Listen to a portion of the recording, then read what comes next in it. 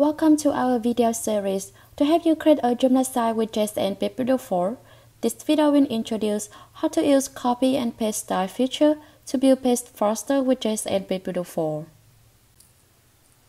To show how this feature works, I will choose a heading and change the font family in the styling tab. On the pop-up toolbar, I will press Copy Styles.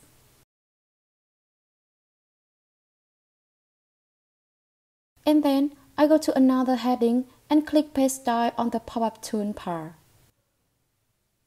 And you can see that it has copied all the styling from the first heading.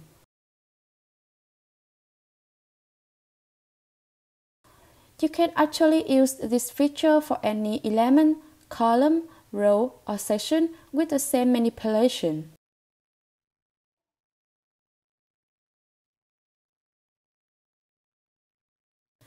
However, I recommend using it on specific elements to get the most accurate design possible.